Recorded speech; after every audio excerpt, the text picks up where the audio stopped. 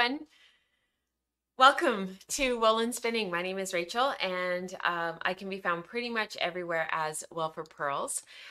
This is Saturday, February 27th, 2021.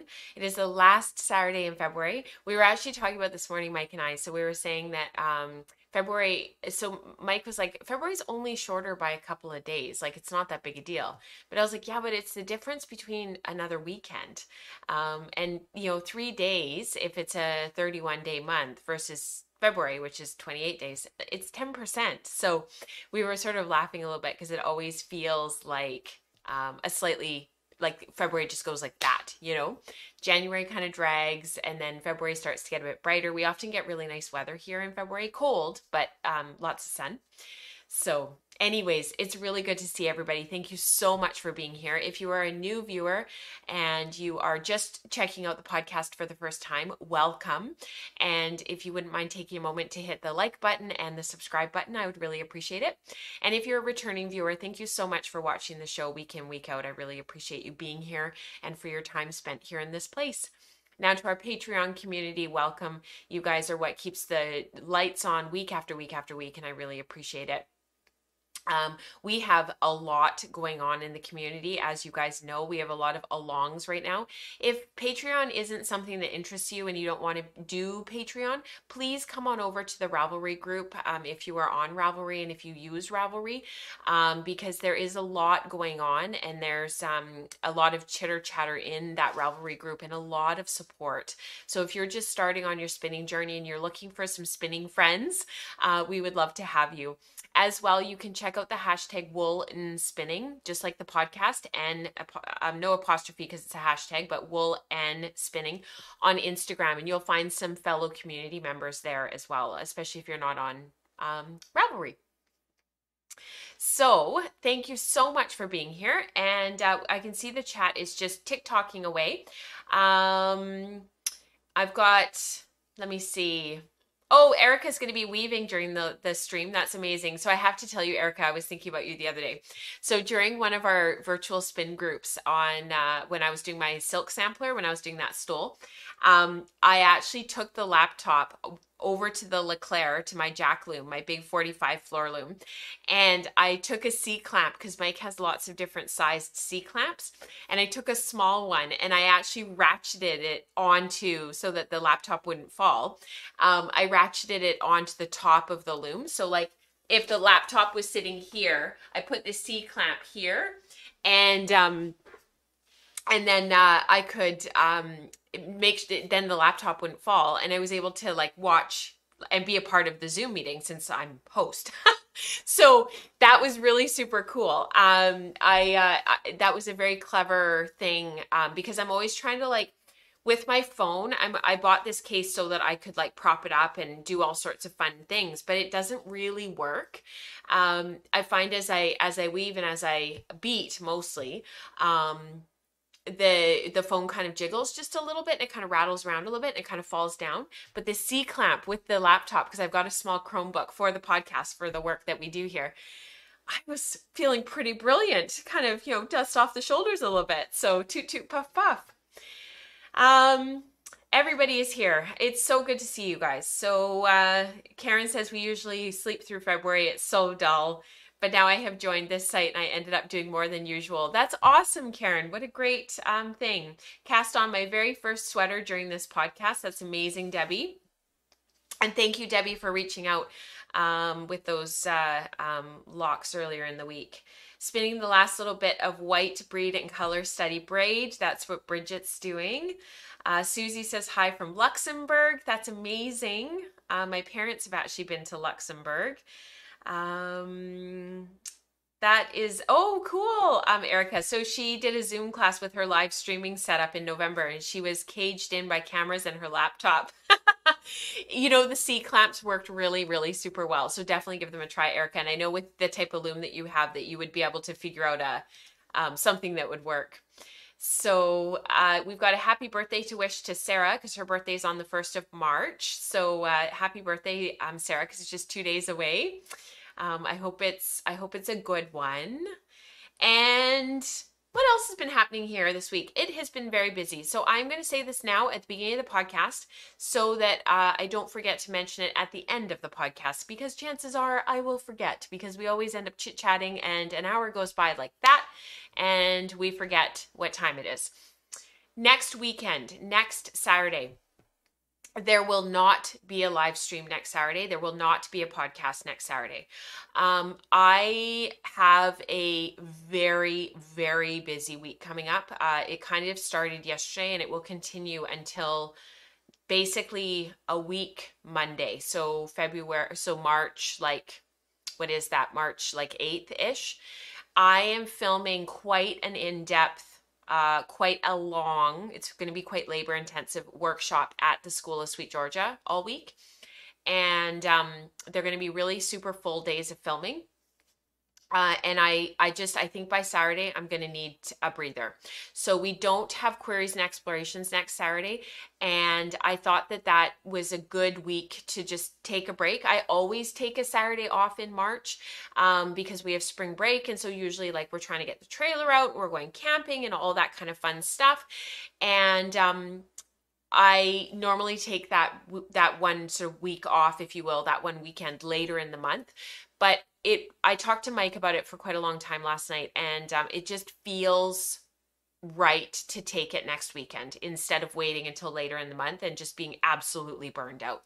So there will not be a live stream next Saturday. So that is March 6th. Okay. So we're just going to take 1 week.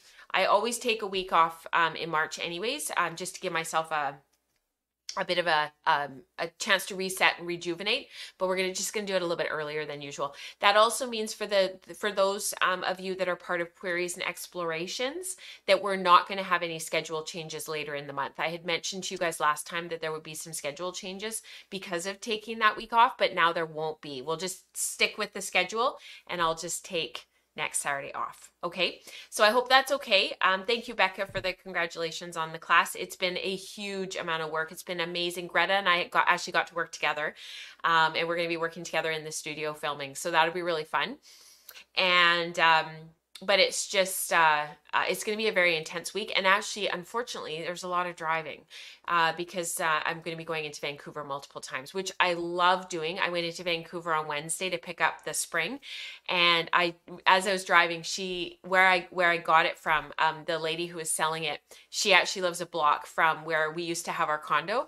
So as I was driving out to UBC, because she lives right on that UBC border in Vancouver, for those of you who know, Vancouver. I was driving out there. I was like, oh, I really miss it out here. And then I was driving back out and driving home, and I was like, I really like where we live now too. I know you guys are so funny. How dare I take time off? A Saturday off. What will you guys do? You know what I was thinking? You guys should get together and have a little Zoom hour together. Somebody could host it and you guys could do that. Oh, Laureline, that's hilarious. No stream on her birthday. So you've got a birthday coming up. There are a ton of birthdays coming up in March.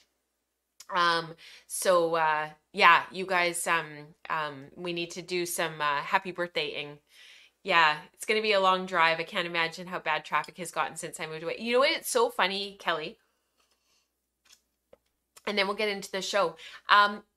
So because of where we live, we're right on the highway. We are literally a minute and a half from one of the freeway entrances. I can actually get from our house to Maiwa on Granville Island in 35 minutes. So if there's no traffic, and that was where our vet used to be. So when we still had our dogs. So, because our vet was a friend of mine, and I felt very strongly about continuing to take them there because I wanted to still see Anna. And it was 35 minutes with no traffic. And you know what's so funny? On Wednesday when I was going in to get the loom, there were 7 accidents. And it took me about an hour and whatever it was. And oh, Eve, you're right. We need to talk about that. Anyways, Yeah, so there were 7 accidents going in, and I was like, "What is going on? Like, what the truck?" So, it was kind of one of those funny days when you have to go in. Where the Sweet Georgia studio is, I actually will be taking a different route to get there. I don't have to take Highway 1, so it's a little bit different. So it's a little bit different of a drive. But it is a full hour. So to get there, just because it's not distance that's the issue. It's all of the bridges and the tunnels and the workarounds. So like in Toronto, for example, you're driving on the 401 for a really super long time. In Vancouver, you're navigating bridges and tunnels and traffic, and it gets really bottlenecked every time you have a bridge or a tunnel. So that's what makes it congested, but you're not driving as far in terms of distance. Does that make sense? So uh, Queries and Explorations, you're right. It's probably on the first and third Saturday. So I'll put something in the Slack channel. We'll figure it out. But this coming Saturday, I will take it off. It's funny actually. You guys are talking about birthdays for March. So my best friend's birthday is on March 13th. My brother's birthday is on March 10th. My dad's birthday is on St. Patrick's Day on March 17th. Nora's birthday is on the 29th of March, and Mike's Nana, so the kid's great Nana, and their uncle is on March 14th. Everybody is in March. Everybody in our family is a Pisces. So, yes, Diana, there were some problems with the link this morning, the direct YouTube link. I had accidentally put in the link for last week, so I'm really sorry, you guys. I did update it. You just need to refresh the thing. But if you're in the chat already, then you have figured it out. So yeah, I'm really sorry about that. That was my oversight yesterday. Maybe we need to have like a birthday thing in March. Oh, that's awesome, Susie. So she's currently watching the School of Sweet Georgia classes, spinning for socks and spinning for the sweater. That's amazing. Thank you. And actually, Diana's spindle spinning classes on there are awesome. And Katrina has a whole bunch of classes on there as well. So definitely look them up as well. And Debbie Held has an e-spinner course on there now and a supported spindle course, which is something that Diana's been looking at and working on really diligently through the pandemic. I'm a little bit envious because I feel like this was such a perfect time to work on support spindling, and there was I think I just commend you, Diana, for spending that time on your support spindles. I know you love your spindles so much. You have passed some of that love on to me. So in today's show, I have only a very small amount of spinning to share with you. I thought that I would share with you my the fin. Yeah, sorry, Sherry, about the link. From Long Way Homestead, I thought we would just sit on the wheel for a couple minutes and I would share with you how this is going because it's a very interesting spin, this fin. It's what I would call it's going to spin up to be quite a rustic yarn. So we'll talk about that. And I wanted some feedback from the community based on something that Eve had suggested yesterday to me. We had a big conversation about it and I wanted to get your guys' feedback. I also need some feedback from you guys about some opportunities that our community has with Sanjo Silk here in Vancouver, kind of like the spinning boxes with silk that we did in January and February. I would love to have some feedback from you guys, so we'll talk a little bit about that. And then we've got lots of community participation from last week that we didn't get to, and I wanted to spend time on that today. So we'll finish off with that. And I've got my shifty in the background here to share with you. So we kind of got like a bit of a smattering of lots of different things today. You guys have been making such a huge amount over the last week or so, and there are some gorgeous photos in the Slack channel and on the Ravelry group that I'm really hoping to kind of save up, and we'll do a big community participation, not next weekend, but the weekend after. So without further ado, let's get into the show, and then we'll start off with talking about the Sanjo Silk stuff because I need your feedback. So I'm sort of putting a call out to the community. So with that cliffhanger, we'll get into it.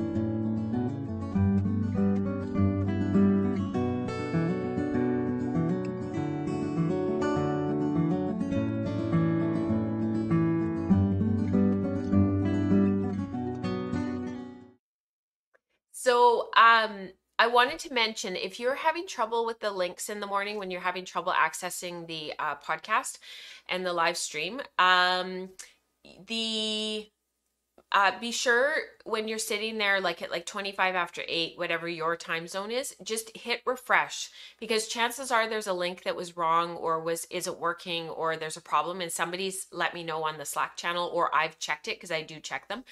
Um, so just refresh the post and keep refreshing it. If you click on that link and it still doesn't work, refresh the post again.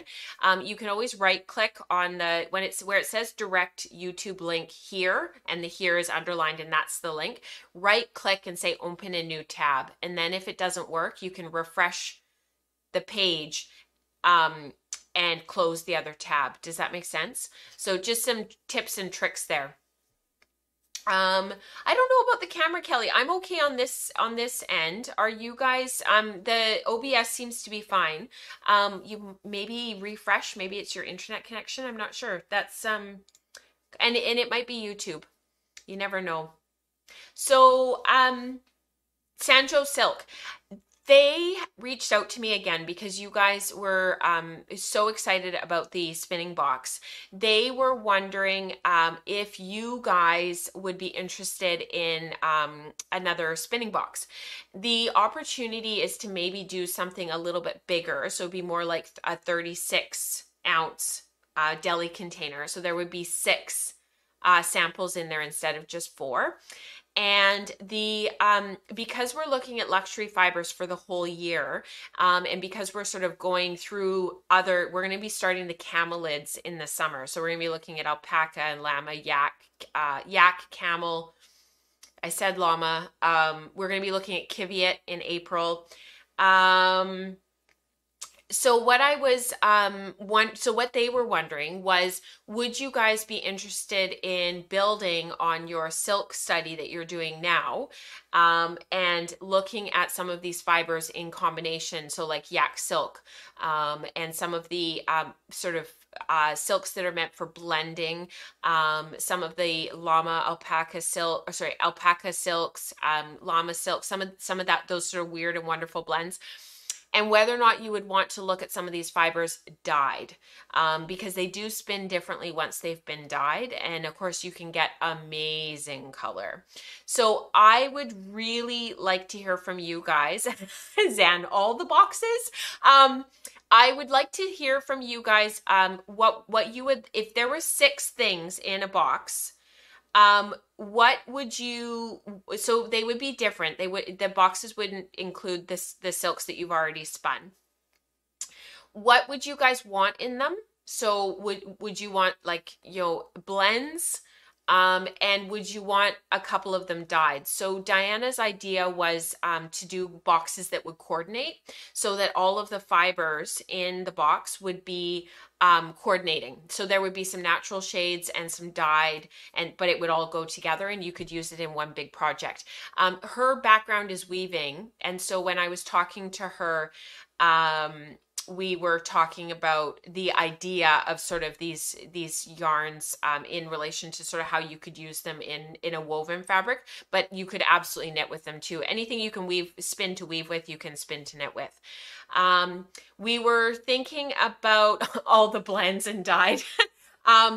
We were kind of thinking about, I know Dorothy, you just said no dyed silk top. So we were thinking more along the lines of like some of the other stuff that's out there. And there is some absolutely beautifully dyed silk out there to spin, like beautiful. So, but unfortunately, I think many of us have had not great experiences with dyed silk top that doesn't have all the sericin or the majority of the sericin removed. And so then you get this like crunchy, hard kind of top. That's not the kind of stuff that we're talking about here. So yeah, the idea of coordinating was so that we could sort of work through the boxes, or you guys could work through the boxes, and have a group of yarns that you've sampled and you've learned from and you've spun different ways, but then you can also take it one step further into an actual project. So please keep the feedback coming. jot any of your ideas in the Slack channel, throw them into the comment section here on YouTube. You do not need to be a patron to participate. They do offer a little bit of a discount to patrons, but if you're not a patron but you participate in this community and you watch and you're interested, please throw your comments in and your thoughts, especially if you did participate in the Sanjo box that was offered in January and February. So please let me know your thoughts, and then I can pass it back on to Diana, because that's really, really, really helpful. Yeah. So yeah, the peduncle tassar, Diana, is amazing. So unfortunately the tassar, the next batch that they got was a little bit different from what you, me, and Kim had, so that was kind of too bad, but it's still just amazing stuff and really, really fun to spin. I know everybody in the community who had ordered some independently all really enjoyed it. So yeah, the link, when you have trouble joining, Billy, hit refresh. We talked about it earlier in the stream. The link wasn't working, so I'm really sorry about that. So the other thing that I wanted to mention was something that Eve had suggested. So we're doing a little bit of sort of housekeeping today, which I don't like to spend lots of time on the podcast about, but it's important stuff. This was my 3-ply fractal spin for the breed and color study that we're going to be talking about in May and June, as I share with you what I did with my breed and color study, why I did it, things that I would think about in the future, all those things that we get in Spinning Pearls and the Thoughtful Spinner, and how I spin. Eve had the idea and was hoping for, so this is where I really want to hear from you guys. Naomi, it's the Saracen. It isn't... It's the Saracen, and then they dye it over top and it makes it crunchy. In relation to the breed and color study, Eve and I were talking about this whole idea that many of us are sort of either want to be or are garment knitters.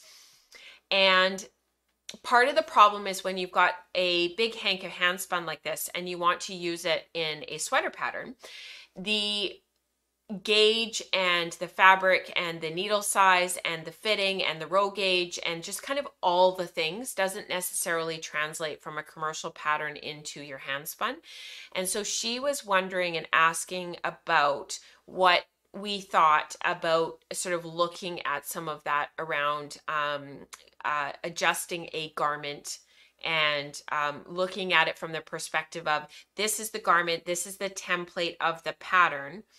Now I want to take my hand spun and I want to plug it into the pattern. And how do I go about doing that when my row gauge is different, my stitch gauge is different, my fabric is slightly different, and I'm just kind of a little bit overwhelmed with the number of decisions that I need to make, because now I have to make adjustments to the length of the yoke. I need to make adjustments to the sleeves. How do I do those stitches? Is that something that you guys need help with, where you would like it sort of a little bit more laid out versus just talking about it on the podcast? Because if so, that is something that I can do. But I want to hear from you guys and hear what is it that you're looking for. So if we were to look at taking a pattern and commercial yarn and plugging it into and taking our hand spun and plugging it into that pattern, it's kind of almost like it's yarn substitution, but it's a little bit different. It's kind of like what we did last year, but this is a little bit, I would actually take you through my process rather than creating something that's a little bit more theoretical.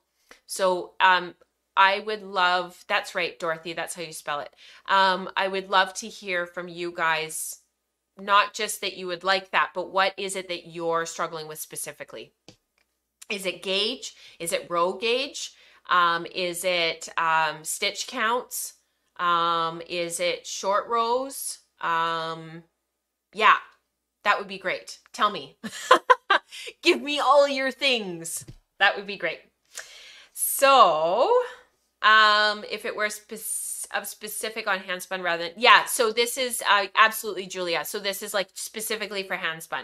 So the idea is to actually like take you through exactly what I do when I'm subbing hand spun for commercial, because you guys know that I play around with patterns a lot. So that actually, let's segue that into the shifty. Okay.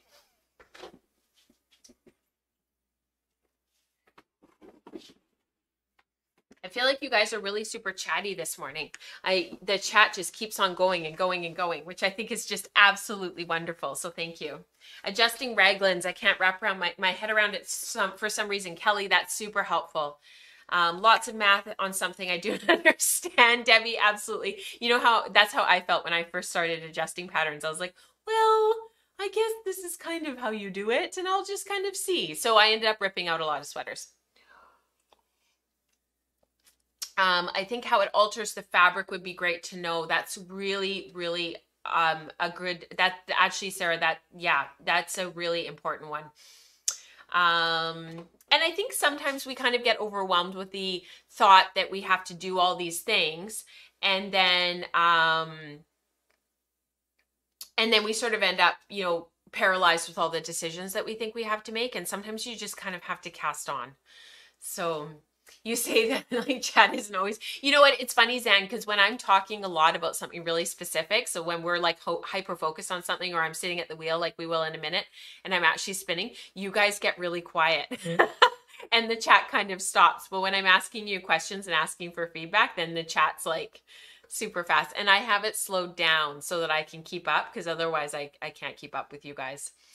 So I will go back and look at the chat with all of your suggestions after the show, probably in a couple of weeks, and have a look at what you guys said, because it can be a lot of math, actually, Naomi. That's a really good, it can be, and it can be really overwhelming, but we can also simplify it. So this is my shifty. This is a pattern by Andrea Mowry. It is very popular. Many people on Ravelry have knit it. Lots of people on Instagram have knit it. If you search the hashtag shifty pullover, it will come up. And mine is being done out of West Coast Color and out of Lynn's Falkland. So there was a photo in the intro credits of the colors and the yarn that of the yarn that I'm using. They were stacked up. But this is Polworth and silk. This is the background. So I said they were all Falkland, but they're actually not. This is Polworth and silk. I'll put this in front of my face so that it will focus. I have a ton of this yarn. So I actually have, of this little ball, I have another, 1, 2, 3. I have another 4 of these that are quite substantial. I didn't realize I had quite so much of this yarn spun. I'm not sure I would have used this if I knew how much yarn I had. I think I maybe would have done something a little bit more that used a bit more yarn. But regardless, I am happy with the progress thus far. I have started wearing a lot of green in the last year. I don't really know why, because I really went off green when I was in university, because everybody always wanted to put me in green because I have green eyes. And I got really sick of it. And I really, for the last almost over 15 years, almost 20 years, I really haven't worn a lot of green. But I bought this green tank top for in the summer, back last summer, and I have a couple of t-shirts that are green now, and it's been kind of nice reintroducing green into my wardrobe. So I got remember how I had shown you guys that I had spun the Falkland and I thought I was done, and then I found the other half of the braid? Yeah, so this is the other half. I've got it all spun up. It's a 2-ply. It spun up in one afternoon. It was so super stinking fast. This was gold. This is the gold Falkland that was in the yoke. This was the background color that I used for my Copenhagen cardigan that I knit right at the late 2019, early 2021. Sorry, late 2019, early 2020. And I held this with a mohair silk yarn for that sweater. And then this is the blue at the bottom, which has kind of ended up being a bit bright, as you can see on the dress form. And because my row gauge was quite different, so talking about sweater modification, I thought that I would have equal sections of each color, but that would have taken the blue all the way down. I think the sweater would have ended up being like 20 inches long or something, which is too long. So what I did was I only did half of the blue. So it works out to be about half of what the pink would have been. And I added at the back. So if you notice as I pull my dress form around, if you notice there's kind of like this dip here, I added short rows at the back. So it actually comes down, because that was something I loved about the Love Note before I ripped it out. I loved that the back came down a bit, and some of the Unit Toronto patterns, they do the same thing. The Cathedral does that, and one of her other ones does that. And I just really like that extra fabric down here at the back. So I added, I think I added 4 short rows. I think it worked out to 4 or 6. I can't remember. I wrote it down somewhere. I think it was 6 short rows down here. So that it just brought it down just that little bit. And then I added my 1.5 inches of ribbing at the bottom. And I didn't downsize my needles because I wanted it to be quite stretchy, and I wanted it to have lots of space so it could go over high-waisted jeans quite nicely. And now I'm on to the sleeves. So I'm in the pink here. I made a big mistake at tutoring the other night because I was helping Nora with her reading while I was knitting, and I messed up the blips. That's what she calls them in the pattern.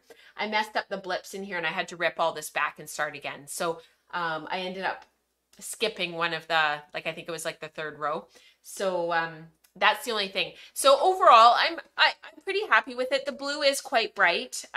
So it kind of, I feel like it kind of draws your eye downward, which is sort of not really what I wanted. But I think once you've got it on, and once it's sort of in place, it'll be okay. I'll be happy with it. So it's been a great learning experience. It's very warm. I had it on the other day, and I was surprised, like, just to try it on, I was surprised how warm it was, like, because it's basically double layer, like it's mosaic knitting. So you're slipping stitches, 2 out of 4 rows. And so because of that, you're carrying all of this color. And when you see it in real life, because I think unfortunately on the podcast, it kind of looks a bit muddy. But when you see it up close, it's actually really pretty. It's just that the blue is really bright. So yeah, in some ways I kind of am tempted to go back and rip that out and put the gold back in, but then you'd end up with this stripe of pink across. So I'm not sure. I might just leave it, depending on how much pink is left over and what I do with the sleeves. I think the sleeves will kind of tie it all together. And when you look at it on Andrea, her sample, she has quite distinct striping in hers as well. And then once it's on and she's wearing it, it's really quite lovely. And hers ended here because hers was a cropped version. So this would have been ribbing here. And I added mine.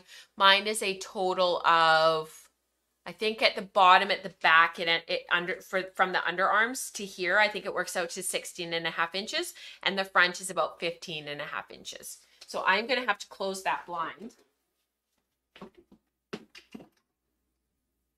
It has been so cloudy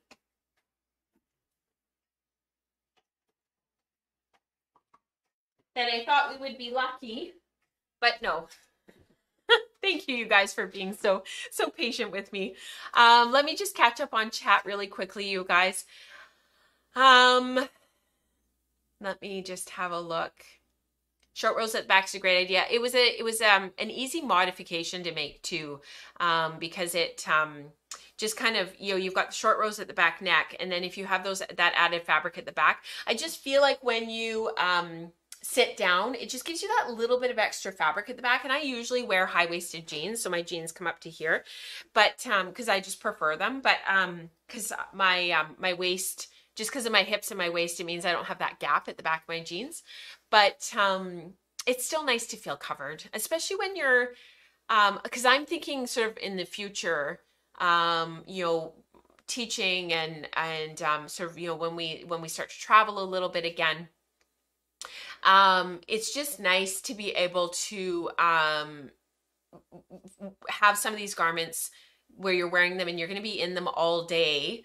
And you're going to be wearing them because, like, I know Diana, you've said, like, at Fibers West, like, if you're teaching all day in the barn where it's held, it's it's cold, you know? So if you're teaching and moving around all day and stuff, you want to be wearing something that you're not constantly pulling at. Or like if I'm outside in the cul-de-sac with the kids and we're moving around, I don't want to be pulling at my garments. So that was something that I really regretted about my Copenhagen. I didn't put buttons on it because it called for afterthought buttons, and I still to this day wish I had put buttonholes in properly, because I've never added the buttons to it, and I think that was something. That's why I don't wear it very often, because I want to be able to like button it up once in a while, all the time.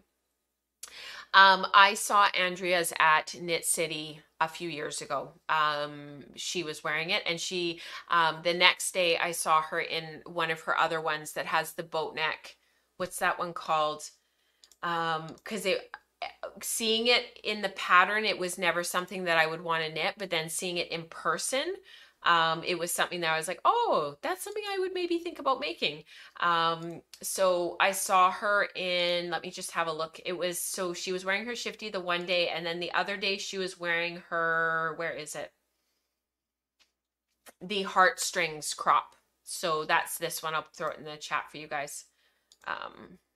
She was wearing her heartstrings, because I didn't like the neck on that one, but then seeing it in real life on her at the show, I was like, oh. So that was when I saw her. I think so, Holly. I think the sleeves will kind of tie it all together, because the blue will be a bit longer, because my sleeves will be longer because my arms are so long. So yeah, the backdraft, I like that. That's a good way of putting it. Oh, that's not a bad idea, Wendy. Adding clasps instead of buttons. And then they could be invisible. And I don't need buttonholes. I could just put clasps on. That's not a bad idea, Wendy. I also have a really pretty shawl pin that is wooden that actually probably could work quite well if I got a bit creative. I never used shawl pins. I wore a shawl pin once and I stabbed myself so badly that I've never really worn one ever since. So I think it was from moving around. All right, let's get spinning. So let's move the camera around. I will show you this roving first. So this is Long Way Homestead. This is part of her Breed of the Month program. So Long Way Homestead is located in in Manitoba. She is a fiber mill, a farm, a small batch yarn mill as well. They can do yarn as well. If you want to learn more about Anna, you can go to longwayhomestead.com. And when you sign up to the Fiber Club, you basically sign up for only 12 months. So you kind of commit to the 12 months unless you cancel your subscription before then. And you get 12 months of natural colored pin drafted roving over the course of the 12 months. And we have kind of learned as a community that depending on when you signed up, you get different stuff, but in the end, everybody kind of ends up with the same stuff. It's just what order you get it in is maybe a little bit different. So my Icelandic actually came yesterday. So I'm actually really excited about this one because the pin drafted roving, so it comes flat packed. So it comes via letter mail, which is brilliant because it keeps shipping down. And so the breed of the month, like for if you're American, it's really affordable. I would even say it's cheap. And then for the Canadians, because our shipping is so expensive, it makes it really accessible and affordable for pretty much everyone. I think for me, so Canadian, I think it's only like $22 a month or something, and that includes shipping, or 24. It's under $25. It's a couple of lattes. So this is the Icelandic. So the one thing, if you do join the club, be sure to open up your package and undo the vacuum pack right away so that the roving can start to come back to life. Because being flat packed like that and being vacuumed like that, it will damage it over time, or it'll just take a longer time for it to come back to life if you want to spin it. So this is the Icelandic. So this is really nice and clean. It's going to draft just really beautifully.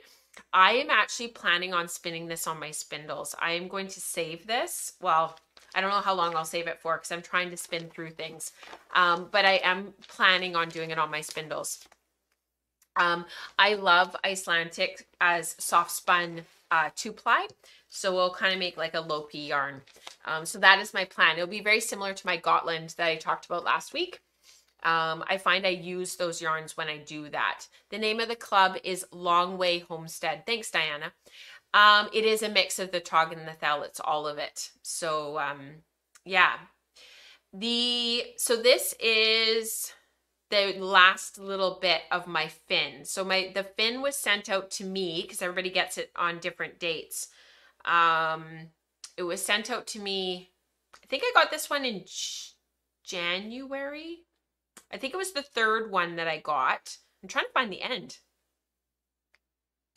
And it's pin drafted roving. There's still some VM in it. You can see there's still some VM. As I've been spinning, a lot of that has fallen out. And there are some neps and some coarser bits, but and there are some short bits in here, and I've just been pulling them out. This is a mixed fin, so there's some white in here, there's some dark brown, there's some gray. And so what I've been doing, I played around with it quite a lot when I first started playing with this.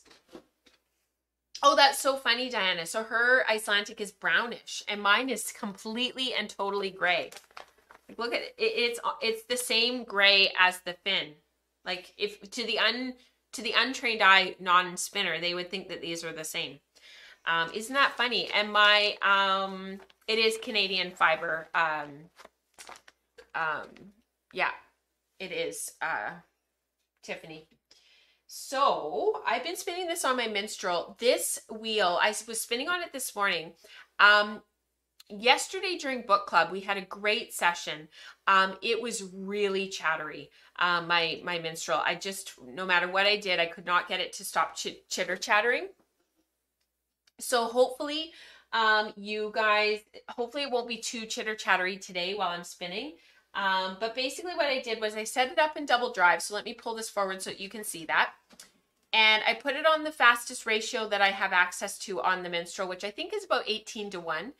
And I put the bobbin on so that the small whirl was at the back, because you want the smaller bobbin, the smaller end of your bobbin to go with your faster ratios. And then if you're using your bigger ratios, which is this guy here that's stored on the front of the wheel, this big guy here, then you turn the bobbin around, you can use this one. So if you're having trouble tensioning in double drive, just turn your bobbin around so that there's so that you're using the bigger side.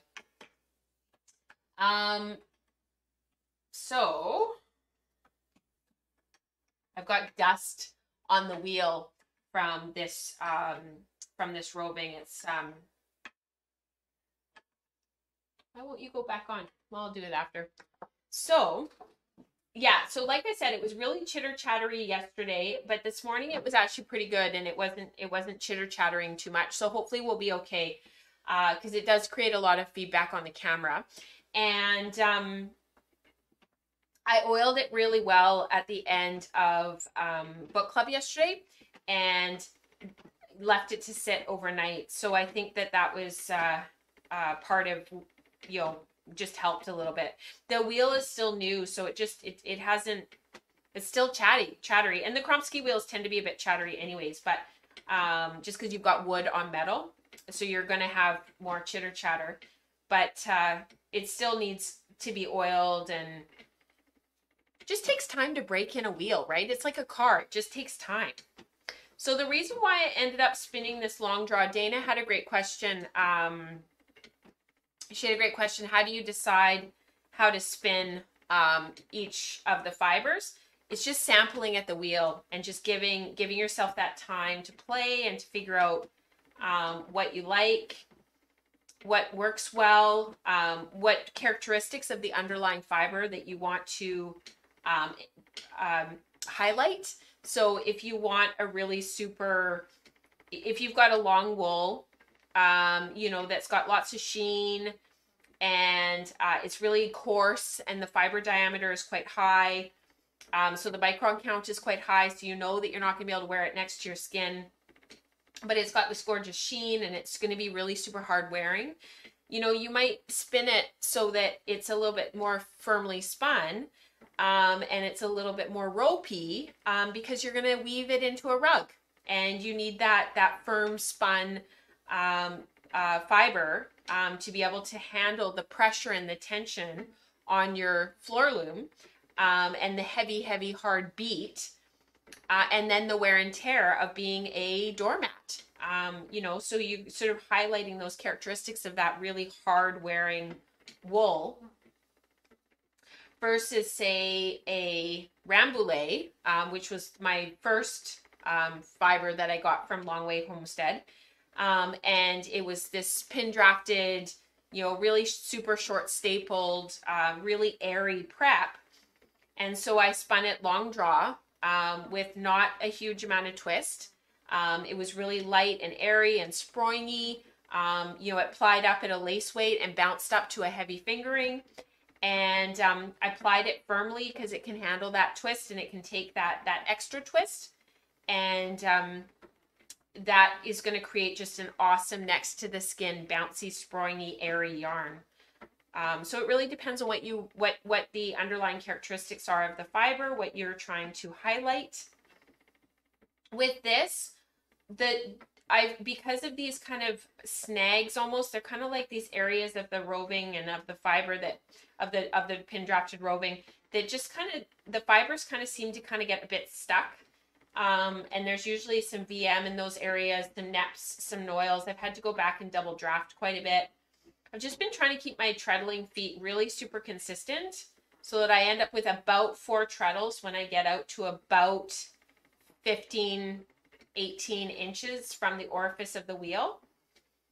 And going back and double drafting, pulling out VM when I need to, and then winding on. So it's roughly 4 treadles, which is 4 times my right foot when I get to about here, and then wind on. And that's kind of what has been working really well. It seems to create a really nice singles, because when I do a ply back test, and actually we'll do this properly and we'll go off the bobbin.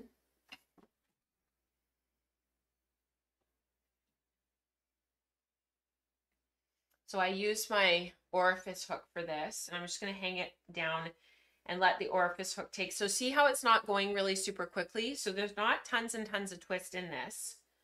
The ply back test is not going to be really super firm. See how light and airy that is? I can zoom in for you guys.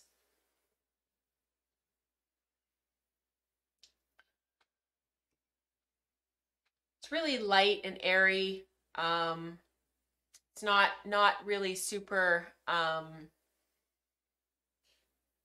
this is not strong yarn. This is a real woolen yarn. If you were to pull on it with any strength, you'd break it. However, if that's my singles, if I gave this an extra couple of twists, wish I'd left my orifice hook in, that would be easier. If I gave this a couple extra twists, now I've got this really bouncy, springy, elastic yarn with really good memory. A little bit more firmly plied, but it's still going to be really airy and next to the skin soft, because I've just put that little bit more ply twist in it. I maybe wouldn't put that much in, but probably about there. Isn't that lovely? And then you've got that nice kickback. That's a nice ply, a nice thing to look for when you're plying, is that nice snap. So you've got these light, airy, woolen spun singles, and then I'll ply this a little bit more firmly, and it'll create a really, really lovely woolen yarn. And I just broke my singles by accident. See, not strong. So I'll fix this later, but that gives you an idea of sort of how I've been approaching these breed studies each month.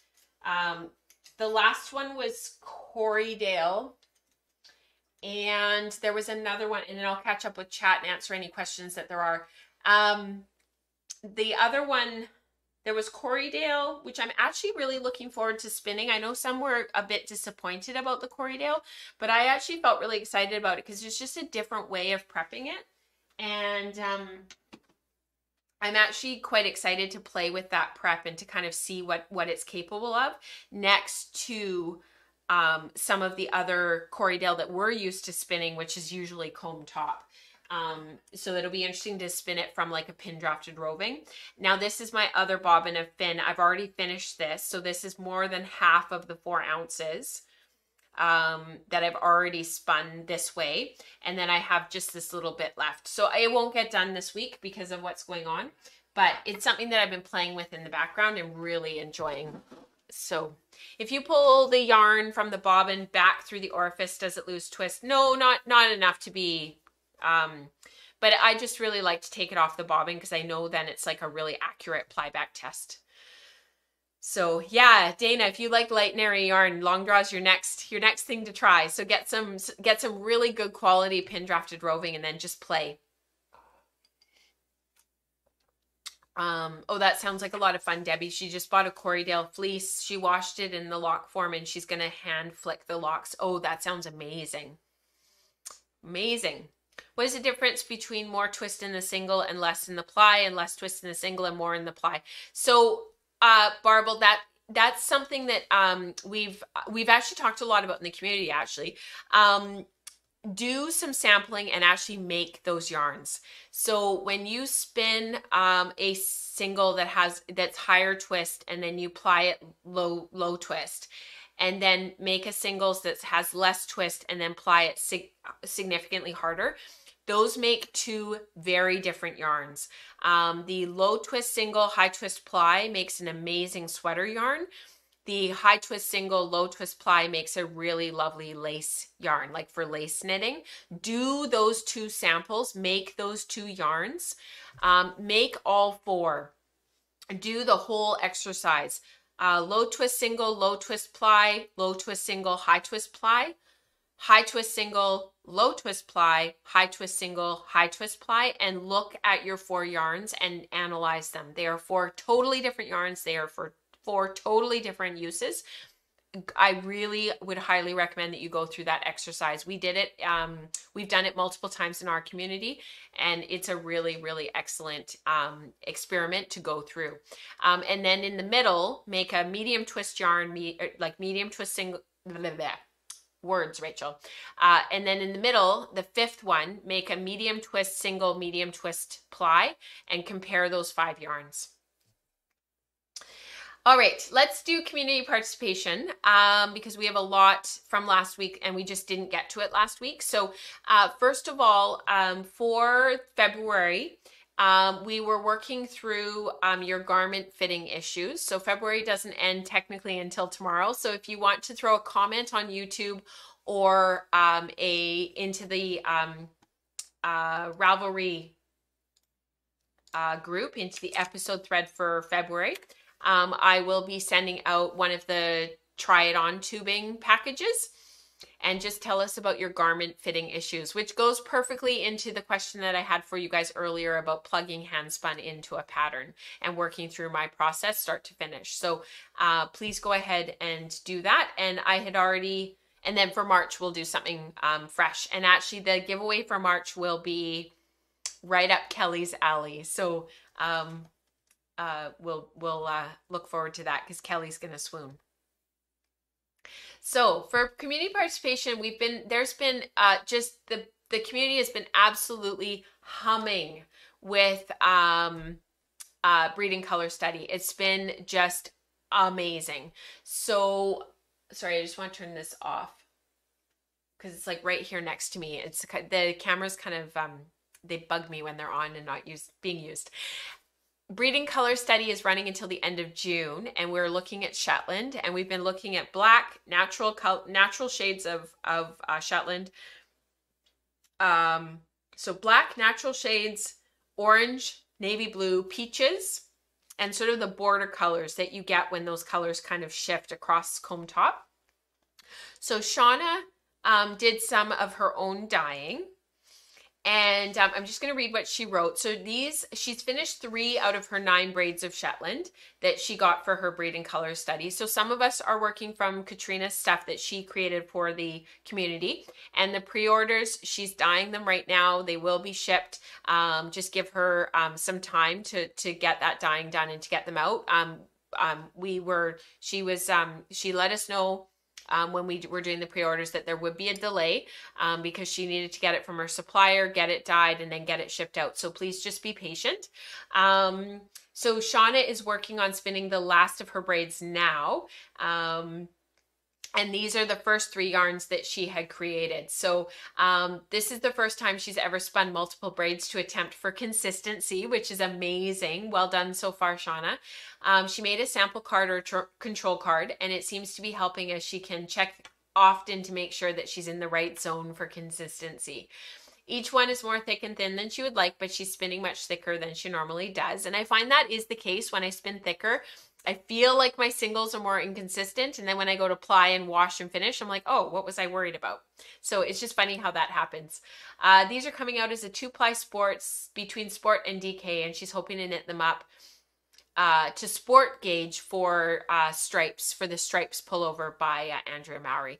That'll be really neat too, because you'll see the different sections of the different stripes, but overall it will coordinate. So I think that is a really great idea. I think I can see even just in these initial 3 how that's going to work together really, really super well. Becca just got her breed and color study. No idea what she wants to do. I know sometimes I feel like I have like decision paralysis. There's too many options.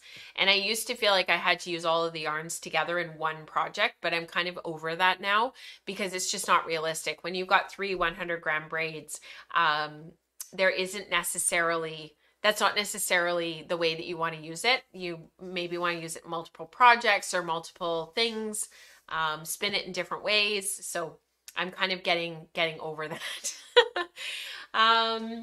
So the next project share was from Liz. I thought this was so cool, so I wanted to share this with you. So Liz is the owner and operator of Kingdom Fleece and Fiber Works, which you guys have heard us talk about on the podcast before. It's a mill in Vermont. She got her breed and color study and she went straight to the pin drafter. So the first 2 went through once, and then the third one went through twice. So you can see that putting these braids through the pin drafter, what that does, which just makes me want a pin drafter. So if anybody could just like ship me one and just give me one, that would be amazing. I just think it is so cool what you can do with a pin drafter. I think it's really, really cool. I'm almost tempted to, my last 3 little bundles that I have, I'm tempted to send them to Liz and be like, can you put them through the pin drafter for me? I think it's so cool. It's such a neat way of doing it. And it'll just create such a light, airy prep with such beautiful color blending. So really, really, really cool. Thank you for sharing, Liz. This is from Martha, who's in the chat today. She's been working through hers. This is the end of the spinning segment of part 1 of her Shetland study. She found that she's pretty terrible. She found that she's really pretty terrible in pulling off at pulling off equal amounts of fiber, as the skeins are very different in yardage. But she also surprised herself and found that she likes the white skein the most. I think they're all beautiful. I love that one in the middle, the biggest one of the 4, that's got those browns in it with the hits of pink. I think that one is just gorgeous. And the one at the very, very end, I think is beautiful. But she likes the white skein because it feels bright and cheerful. But the rich tones in the mouret and the gray are awesome. And she finds the colors that she chose to work best for her are the white. The mixed 3-ply has grown on her a lot too. They're all somewhere between 13 and 15 wraps per inch, which is about a fingering sport. You're right, Martha. And they all have slightly different weights. But that one at the very end, that 3-ply, that's going to knit up really beautifully. That one would work beautifully as the blips in a shifty toque. That you would be surprised. That would just knit up absolutely amazingly in that. Yeah, sending it through a Diz would have the same effect. Absolutely, Eve. And you could actually strip your I'm thinking out loud. You could strip your braid down so that you had slightly thinner bits of fiber, and then you could pull them through the Diz that way. That would work really, really well. So yeah, it makes me want a pin drafter. If somebody could just donate one to me. So we also have some 51 yarns. We haven't done, group A is finished. So now we're on to group B with their 51 yarns. And Allison did a whole bunch of spinning, which is amazing. So this is long wool, tail spinning, fiber processed by yourself and double coated, which is amazing. So she had 8 ounces of raw teas water that she had received from Fiber Curio. And she's been participating in the SC2SC project sponsored by the Shave 'em to Save 'em, sponsored by the Livestock Conservancy. And the Teeswater was listed as critical on the endangered sheep list, which of course many of us have talked about. And what I loved about this was that she did quite a few different things with her spin. So it's unusual to see Teeswater that's not only white, which is really that gorgeous gray brown is just beautiful. So there's a huge, she shared a huge amount about these spins and all of the details. So if you are interested in learning more, because she did a Navajo Churro lock for her double coated, and she spun those up, tog, thel, all the different things. When we use the terminology tog and thel, that's for Icelandic specifically. So that's language that is used for Icelandic. And so when we're talking about the inner and outer coats for the rest of the breeds, we need to be talking about the inner coat, the outer coat, and then the combination of the inner and outer. Tog and thel is really only for Icelandic. Like that's sort of the language. So just as like a nice to know kind of piece of information. So her Navajo Churro is there. And I have mixed feelings about Navajo Churro when I've spun it in the past. It always has come out ropey and overspun.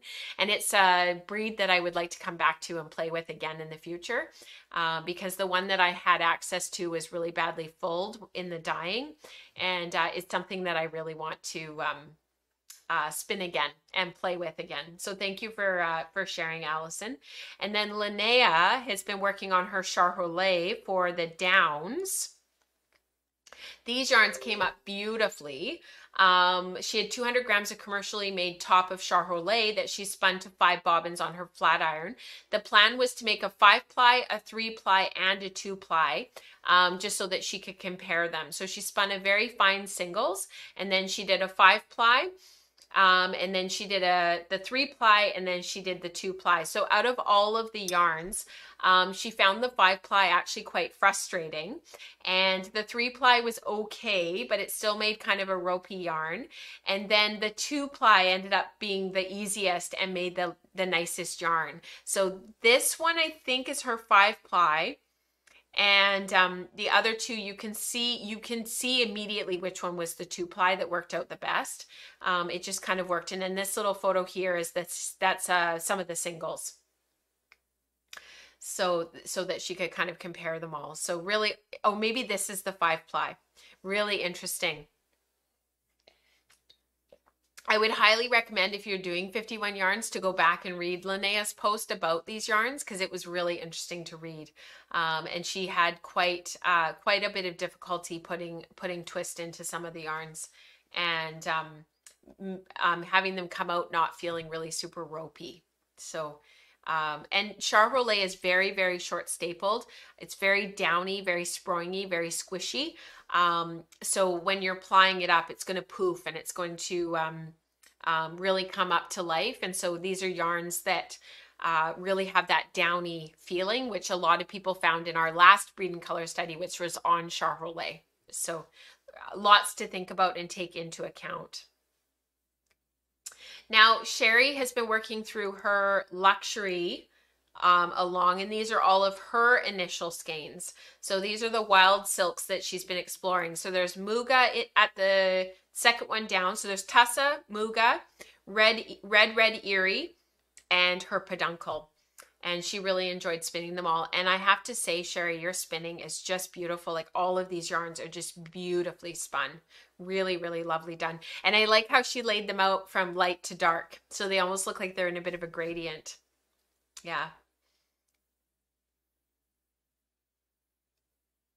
Where do you find a pin drafter anyway? Maybe it'll come up on like Craigslist or Kijiji one day. Maybe somebody could invent a small one. So if you guys could get on that and invent a small pin drafter, and then I could put it in my garage and I could beta test it for you. Right? Might not fit in the garage. Yeah, we probably need a shed out back. I have a 10 by 10 shed, so I could put the pin drafter in there, but nobody could actually be in there with it, and it probably wouldn't be very safe. Um, yeah, we're just being silly. This is from Maria. This is beautiful. I love this sweater so much. Thank you for sharing it, Maria. This was her hand spun sweater. So this is plied. I'm not even going to try to say the name of the yarn of the sheep of the breed. It's Pliotelope. Try to say that 5 times fast. I'm not saying it correctly. I will put it in the chat right now. The sweater is another name that I can't pronounce, but the pattern is available on Ravelry. So here is the name of the sweater. And she went skiing yesterday while wearing this, and her beanie is also made of hand spun. Beautiful, Maria, and thank you so much for sharing. And I'm sorry I can't say the name of these sweaters. The Met Sampiotto sweater. I probably just murdered it. It's hard to say some of these Scandinavian words, like because of the not accents, the punctuation on the letters. Like I don't know what certain punctuation on certain letters means, like how that changes the letter. So it's better for me just to show you the word, and you guys can, at least then you know what I'm talking about. So rather than me trying to pronounce things. One of the other things I find really hard to pronounce is actually pharmacology, like drugs. When we're at work and it took me a really long time to get my mouth around some of them, like metoprolol. And most people say metoprolol, or they'll say metalol. It's hard to say these words properly. Or like in France, Montpellier. Getting your word or your mouth around them, and I'd rather say it properly in practice than to murder it. So yeah, it's I was talking about propranolol yesterday, and most people don't say that drug properly either. What are some of the other ones that people don't say properly? There's a lot of them, people, and it's hard because it's hard to get your mouth around them. This is from Florence, and I'm not sure that I included her in the show notes in terms of like what she wrote about this, but this was a spin that she had done recently. Yeah, I didn't update it, so I'm really sorry about that, Florence. I will throw it in after. But look at that texture on her sweater. Isn't that amazing? So that is all done with stitches. It's not cabled, it's all done with stitches, and then halfway down, the graphic of the stitches is created in the color work, and I just thought this was beautiful, and it looks amazing. So thank you so much for sharing, Florence, because that is just an incredible sweater. Florence is Cook Goalie on Ravelry and on Slack.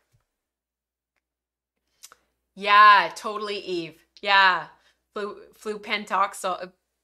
Pentatox. Even I can't say it. If I sat here and like fixed, oh yeah, and hydrochlorothiazide, that's a hard one too. Yeah, carvedilol. You guys are awesome.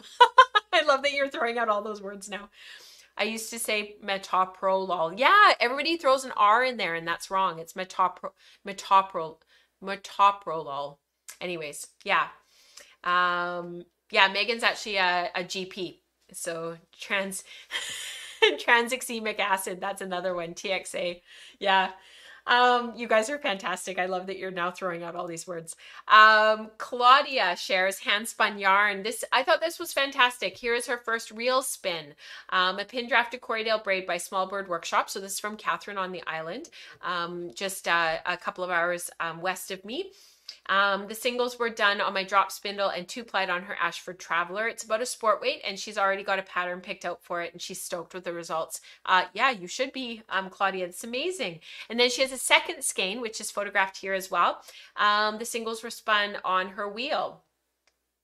Sorry, full skein. First, the singles were spun on her wheel. Beautiful sport weight Falkland. She really loves it. It's gorgeous. Claudia, that turned out really, really nicely. I didn't know how to manage the colors, and she decided to strip the braid into 4 sections lengthwise. Not super precisely, but she spun 2 sections per bobbin. And then she applied it. And I think you ended up with a really successful spin here, Claudia. Really beautifully done. Gorgeous. I love that. And I like that the colors matched up in some places, barber poled in others. It's just perfect. This is Natural Shade Salon and Zero to Hero. This is from, her username on Ravelry is @shrub, so I'm not exactly sure who it is. She shares her natural shades. So this is another yarn for her natural shade sweater. She's using llama fiber again, and she has several shades to work with. So here are two of her samples. She hasn't decided on a pattern, but she's leaning towards Ghost Horses or Trista. I love this gray. Isn't that beautiful? Beautiful llama fiber. So I'm looking forward to her sharing more and updating us on how her sampling is going. This is not in the show notes either, but this one is from, oh, maybe they're not there. Nope, those are from before. So I think that's it for all of our shares. I know we had a lot from last week. So thank you, everybody. Oh, Suzanne, it's you. You're Shrub. That's me, Shrub. Thanks, Suzanne, for speaking up. I really appreciate that. It's when people don't put who their name is on Ravelry, sometimes it's really hard to like make connections as to who's who. So yeah, if you have if you on your profile page on Ravelry, you don't have to put your last name, just put your first name. Oh, that's hilarious. Yeah, bush shrub. That's great. Good luck, Dana. Have a wonderful, I hope your second vax goes well. I ended up not having any reaction to my second dose, so fingers crossed for you. I'm so tired after an 8-hour shift. I have no idea how nurses can pull 12. Thanks, Jill. That means a lot. I know, yeah, I don't know how you guys sleep with those wacky shifts. Yeah. You know what, to be honest with you guys, you really do get used to it. It really is kind of a stamina and an endurance that you just kind of develop over time. The thing is that when you work 4 on, you do have the 4 off. So I think a lot of us do take, when we're working full time, you really do kind of savor those 4 days off. And you do kind of end up having to rush around getting everything done, because when you're working, you're basically working and sleeping. That's kind of it. And you kind of get a chance to eat in there somewhere, but it's mostly work and sleep. You guys, but I do think there's sort of a certain stamina that you develop. We were talking at work last weekend actually about a lot of us really we sleep a lot and we value our sleep, and we make it a priority. And I think that's something that when you're in that situation where you're working shift work like that, you just have to you have to put sleep above everything else. So I know some parts of the world / country do straight nights and then they'll do straight days.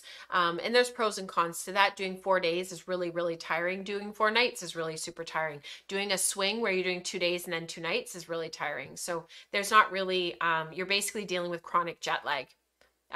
Oh, Wendy. Yeah, exactly. Jet lag every week. That's exactly it. Yeah. Yes, I had the Pfizer vaccine. Yeah. Yeah, so I think that's it for today. Thank you so much for being here, you guys. Thank you for being so active in the chat and for all of your input and your ideas and your enthusiasm. You guys are just so amazing. I appreciate every single one of you. Thank you for being here. Thank you for your feedback about the sweater thoughts and the garment fitting issues, and also for Sanjo Silk and the box, the deli box. If you guys could please keep the ideas coming, that would be wonderful. And I'll put a call out on under the hashtag luxury fibers thread channel on both Ravelry and the Slack channel, so that you guys can keep putting on, giving me ideas. There won't be a live stream next week if you missed that at the beginning of the show.